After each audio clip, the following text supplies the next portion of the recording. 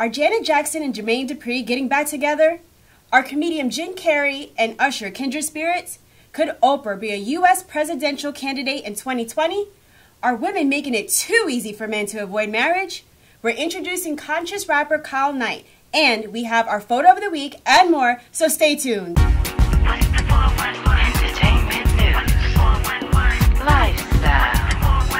Welcome to What's the 411, your smart source for urban, lifestyle, and entertainment news. I'm Kizzy Cox. I'm Monica McQueen. Yes, how you doing? Great, how are you? I'm very, very good. I'm glad to hear it. Yeah, so we're about to get started with some quick takes. So, girl, it looks like Usher isn't the only one battling herpes rumors. So Jim Carrey, believe it or not, has now been sued by his late girlfriend's mother and husband for giving her prescription drugs, which they said led to her death. Giving it to her? Yeah, well, you know, giving her access to the prescription drugs that she later overdosed on and allegedly infecting her with herpes. Yes.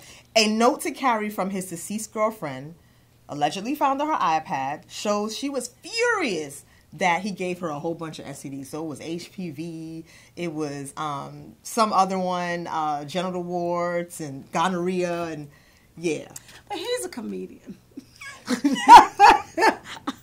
sorry. Jim Carrey does not have genital warts. I'm not going to believe that.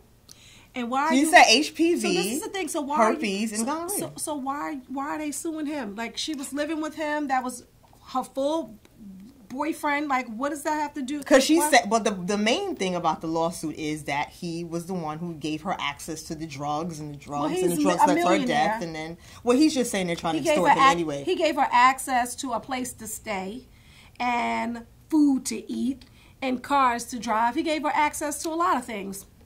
Girl, we'll see what happens, but yeah, he's saying it's all lies. Why is Usher in your mouth again? Like, and Jim Carrey now. Speaking of, neither one of them in my mouth. But okay, go. They're not in your mouth. Go. Let me see if you got something on there.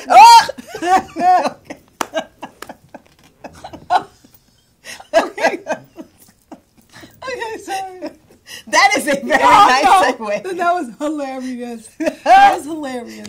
Okay, anyway, speaking of more buffoonery, right? So these high school girls, right, cheerleaders, of course, they were on the internet with these lingerie, fishnet stockings, boots, garter belts, and they were posting, I guess, video, and it went viral, right?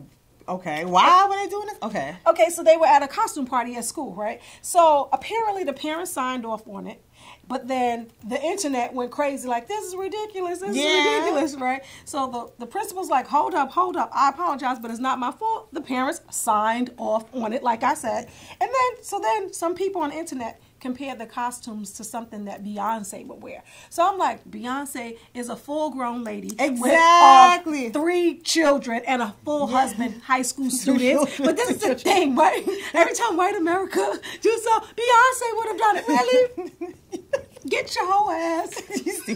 Anyway, 16-year-old, and what they can put on too some much. clothes. It's Instagram. It's the Instagram with mentality. With the stupid pouty lip, right? That's what I'm saying. But anyway, so U.S. District Judge Brian Jackson dismissed, the lawsuit against DeRay McKesson and Black Lives Matter that was brought by a police officer who said he was hit by a rock at a rally in Baton Rouge in July of 2016. So, in a 24-page ruling, the judge said, look, quote, although many entities have utilized the phrase Black Lives Matter in their titles or business designations, Black Lives Matter itself is not an entity of any sort. Furthermore, McKesson, he said, was solely engaged in protected speech. So, basically, this guy had no grounds. So, it's thrown out. You know what's so crazy? That a lawyer took the case. Like, it really went to, okay, I just want to say this. Black Lives Matter does not mean everybody else's lives don't matter. It just says, let's focus on some black people. Or white lives matter less. No, it does not mean that. It does not mean that. I don't know why that is even a thing. But speaking of white lives and white privilege, right, I guess. Okay. Did that make sense? But whatever. Yeah, that's a nice little segue. I like that. All right. Okay. So I call her, secretly, the 2017 Cruella DeVille. Megyn Kelly. Right? Don't she look like Cruella DeVille? from 101 Dalmatians. Okay, so anyway, this is what's happening with her. No, right? you didn't just say that, but all right. Her new TV show on NBC called Megyn Kelly Today. That replaced Tamron Hall and Al Roker. You know that? Yes, I do. We talked about it last time. Okay, so she isn't making friends and influencing people, I see, right? So already she almost incited a mini riot. This is what she's done so far, right? So it was a super fan of Will and Grace. You know the show Will and Grace? She indicated that the guy became gay because he liked the show so much. Script. Okay, what are you talking about? All right. I don't know. And then she ticked off Jane Fonda because she started asking Jane Fonda about plastic surgery. No, never do that. Never do that. Never do that. Okay. Like, and her ratings are underwhelming. Of so course. I just but don't we know. talked about this and we knew this would happen, and it's not surprising. How long do you give her before it gets canceled? She's white with blonde hair and she's pretty. She's not going to get canceled. She's going to get canceled. She's going to get canceled. Oh my gosh, there's another one. She'll get canceled. She'll get canceled. She will. And then, yeah, I give her a year. Kelly is still on there, just like... And that's boring as I don't know what. Ooh! All right, so on to the next one. All right, so Toni Braxton, all right, went on a Wendy Williams show, and she said that her older sister, Toni Braxton, and hip-hop mogul Brian Birdman, you know Birdman, may have eloped. Is you stupid or is you dumb? Tony, is you stupid or is you dumb? I'm just joking.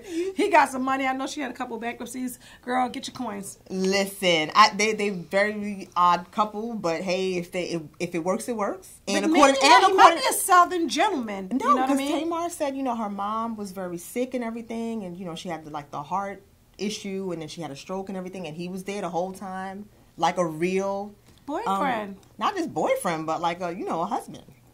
So, you know what it is, like Terry, that her drummer that she was married to before. Right? What was his name?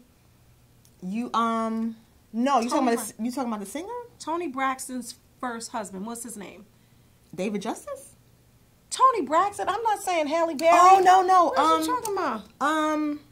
Who was her Terry somebody. He was like in mint condition or something like that. Right okay. now. Well, we could just be totally all based. We don't give a damn. So this is when it is. we do. Let y'all tell us. Tell us in the comments. Well, I like Toni Braxton because she's a Libra. First of all, and Breathe Again is my favorite song. Okay. So, sometimes it's the Beauty and the Beast. She's like this famous, songstress. No, I don't mean that he looks like a beast, but like rough like a beast, sometimes you just digging the hole, girl. Listen. All right, so wait. But sorry, Birdman. Before we move on, though, did you hear about Wendy Williams while we're on the topic?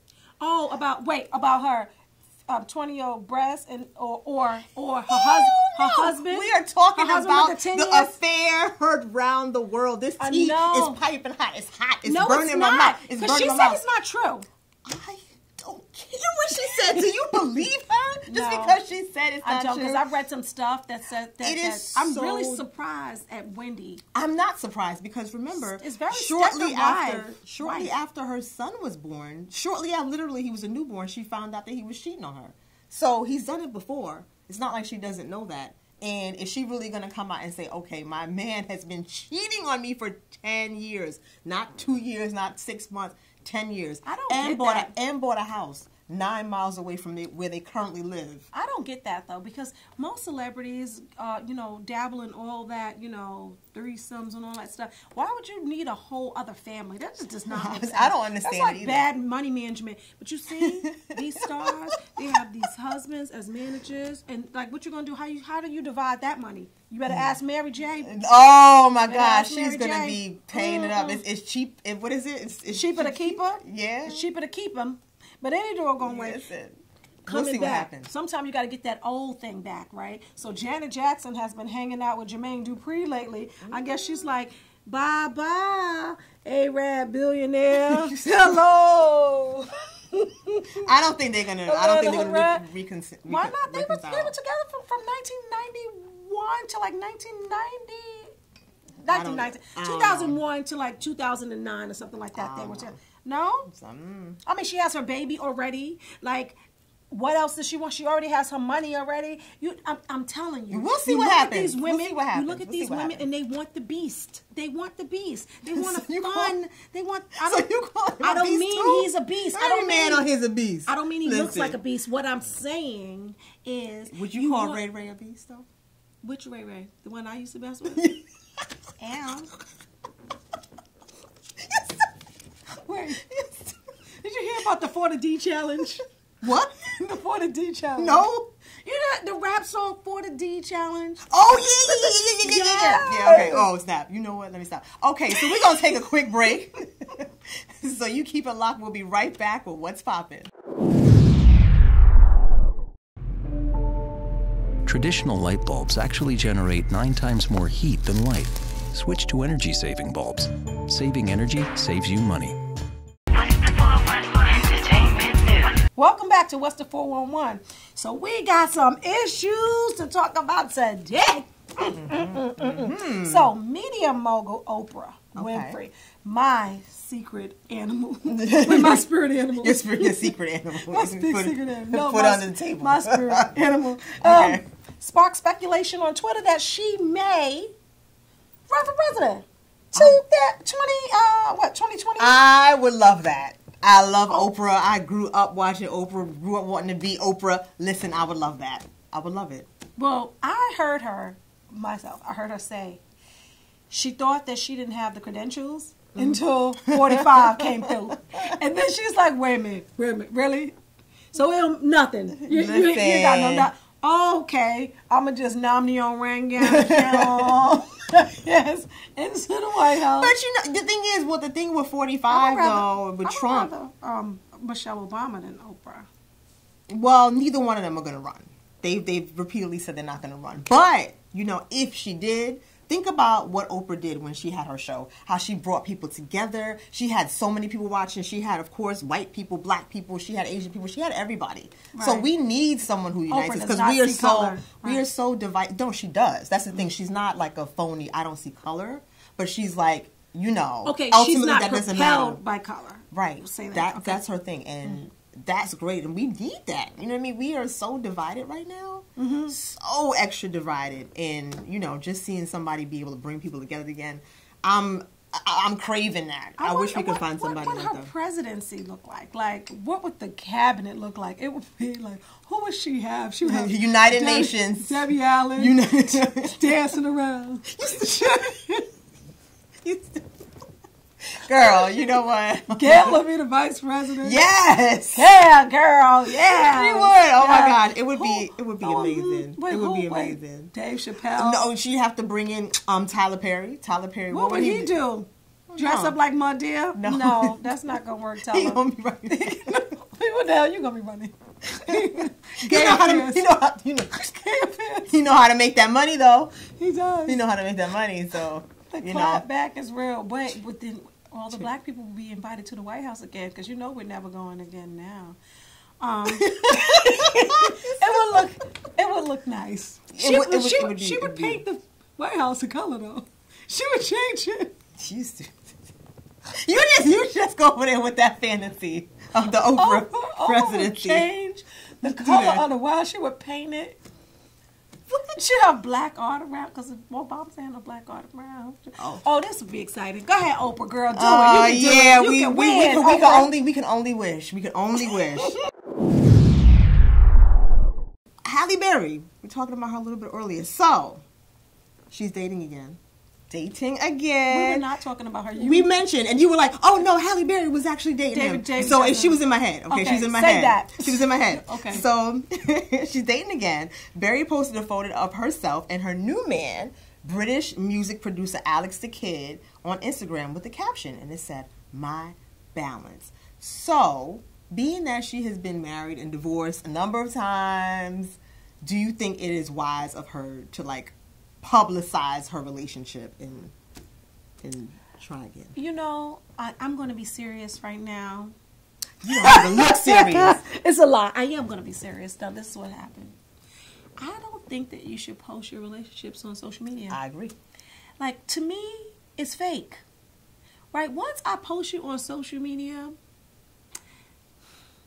I'm giving it the green light for people to just hate on the situation, giving negative energy and stuff like that. Like maybe I would post my wedding, maybe. But I just think that me and Boo hanging out, sit down, Felicia, just sit down. Let me tell you, I think it's the same. I mean, this is obviously not as extreme as that, but I think it's the same thing when people have reality shows where their relationship is at the center. It always puts so much strain on that because people start picking it apart and this and that. And so I'm happy for Halle. If she's happy, then great. But like in terms of like putting it out there and stuff like that, she's had so many... Yeah.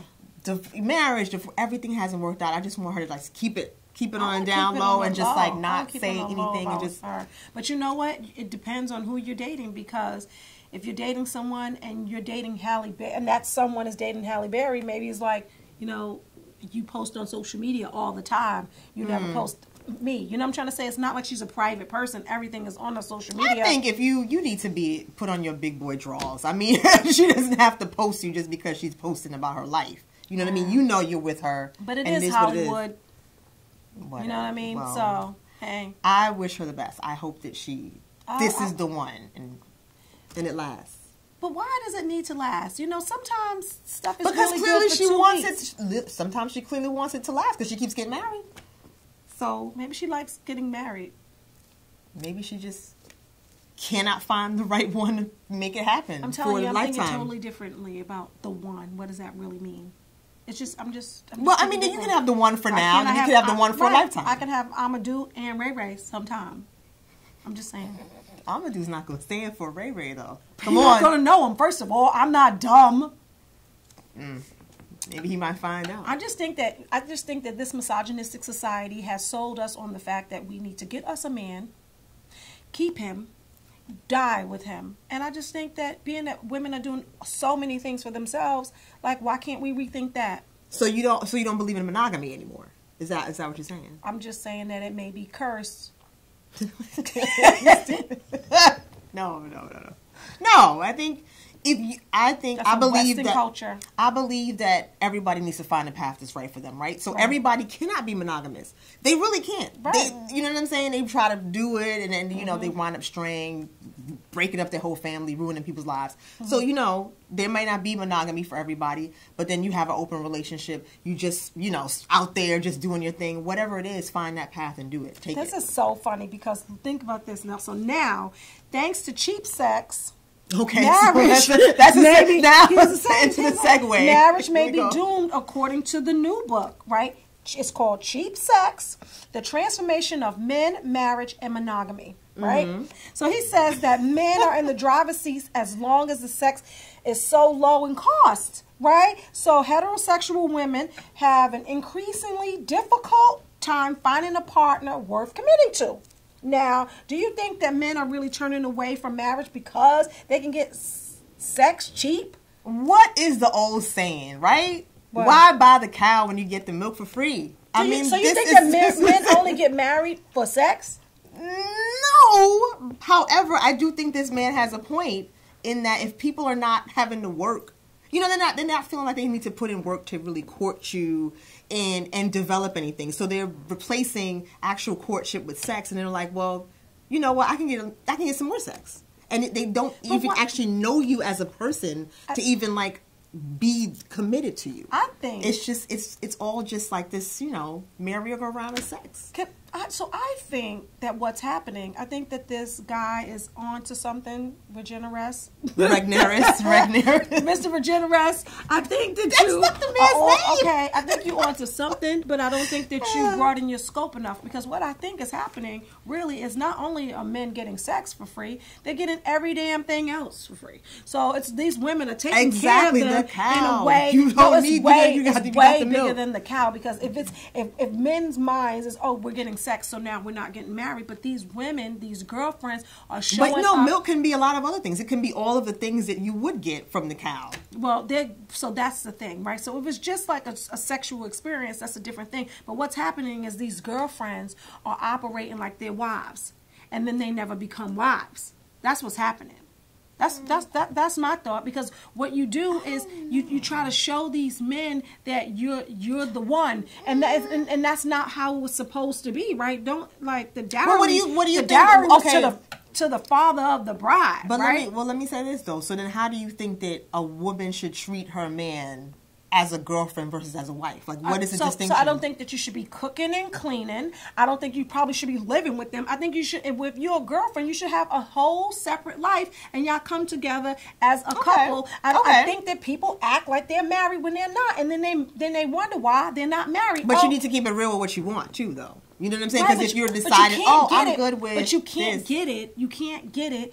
Giving everything up. You know what I'm trying to say? If you want something, there's certain standards. It can't be a situation. But that goes back to my point. I think that people need to just let that man get a chance to actually know you and court you and do all of those things, and then he's invested in you and doesn't just see you as somebody who he can get some sex from and who can cook my food and da-da-da-da-da. But that's what we do. I think that you should not act like a wife if you are a girlfriend. If you are a girlfriend, you should not act like a wife. Pay your own stuff, live in your own place, and date that man. And if he wants something more, then let's do something more, if that's what you believe in. You know what I'm trying to say? I think that these men that I've encountered, they require a lot lately. And you're like, what? Like the homeless people asking for $1 now. They're like, give me $5. Yeah, like what are you talking about, sir? No, sir. No, what? Absolutely not. Where was I? Where was I? What? Well, what? Where was I? When I sit down and write that check for that mortgage or whatever it is I'm paying, I'm alone, singular. Oh, sorry, I put my middle finger up. Singular. And I just don't know how we're really a couple. Mm-hmm. Well, to his point, I mean, I think cheap sex. The transformation of that marriage. My thought is about cheap sex and stripping and all that kind of stuff. But women are way more than just sex. I think that we're giving way more than sex. Because if we only gave sex, they would be like, wait a minute. And where's the companionship? I need somebody to help me with my credit. They would just I need move on to the next I need somebody to write this letter for me. Can you send this email, babe? You know what I'm trying to say? Hold this fish. Can you hold a fish? You see, I told you about Nia. The boy gonna buy her fish. Talking about hold a fish, and you a biology man? No, absolutely not. You're crazy. But keep it locked. We're gonna be right back with more of What's the 4-in-1. This week, we're combining our photo and motivational quote of the week. The photo and quote come from the legendary tennis player Serena Williams. We love her. She shows off her post-pregnancy body. So the quote is, you know what? I've been called a man because I appeared outwardly strong. It has been said that I use drugs. No, I have always had far too much integrity to behave dishonestly in order to gain an advantage. It has been said I don't belong in women's sports, that I belong in men's because I look stronger than many other women do. No, I just work hard and I was born with this badass body and proud of it. You go, Serena. Coming up next is Keisha Williams' interview with conscious rapper Kyle Wright. It's all about you. You're being number 2. You deserve more. Not some chick's panties on the floor. Does it come when you can't take it no more? Your love is priceless. My doorway thing. More precious than a title or a diamond ring. That was a clip from the music video Hey Sister by Kyle Knight. And we are fortunate enough to have Kyle Knight in our studio with us today. Up-and-coming hip-hop artist Kyle Knight. Hello. Welcome. Thank you. You were born and raised in New York, yes? Yes. Mm-hmm. We're in Manhattan, Brooklyn, Queens. I was born in Long Island, Hempstead, Hempstead, Long Island, and I was raised in Washington Heights, New York, uptown Manhattan. Okay, and so music was very much a part of your upbringing. Your father has musical roots, yes? Mm-hmm. And so, you know, at what point did you realize that you had a talent for music, whether it was creating it, writing it, producing it? At what age did you discover that you had this talent? I discovered it at age 7, and then I took it professionally in my early 20s in my songwriting. So tell me about the first song that you wrote. Okay, the first song that I wrote was The Truth, and that covered all social political issues in terms of climate change, global warming, police brutality, all those certain things there, and just really bringing the truth to the people, which has been denied for so long, and hopefully getting the audience to really stand up for what they believe in, which is the truth. You know, people would maybe classify you as a conscious rapper. Right. And I don't listen to the radio much these days because I'm not in the car as much. But when I do, there is a certain brand of hip-hop that is on the radio and seems to reach the masses.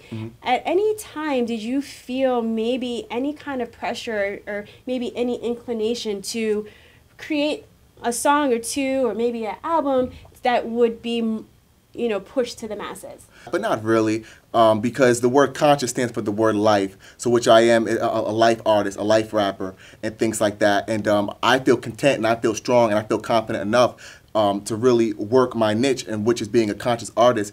And now I'm not saying that everything that I'm going to do is going to be conscious, because there's going to be a lot of material that I write, a lot of things that I do. But it is important that a young man such as myself comes out the gate right as an artist in terms of songwriting, in terms of recording ability and things like that. And so those are just some of the features that we're really just trying to show the audience and the public and things like that with me as an artist, that, you know, we're giving you a different caliber an artist, a very solid artist. You know, and not saying that I may not do something in today's radio type of feel, but where it is now is really coming out the gate as as strong as possible as a life artist, as a conscious artist, conscious rapper.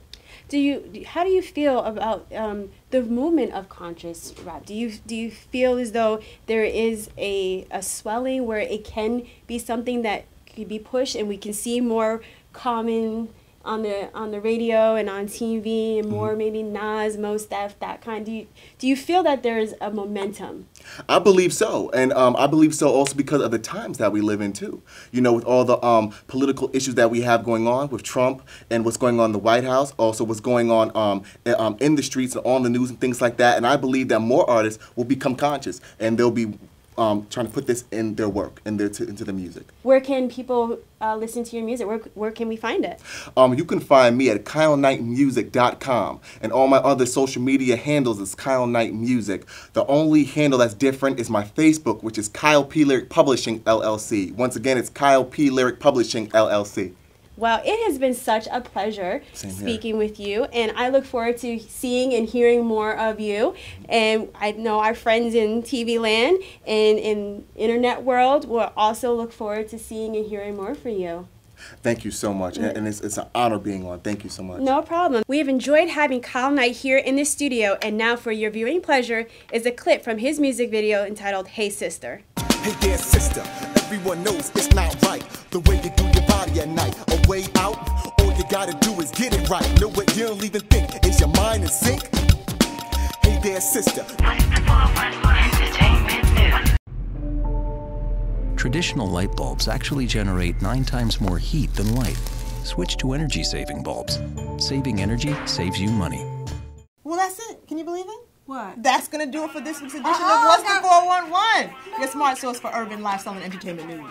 Oh, man. Sure. Okay, so until next week, check out our website, www.whatsthe411.com. And remember to hit us up on Facebook, Instagram, and Twitter, and subscribe to our YouTube channel, What's the 411 TV. And we might just mention you on the show. Yes, I'm Kizzy Cox.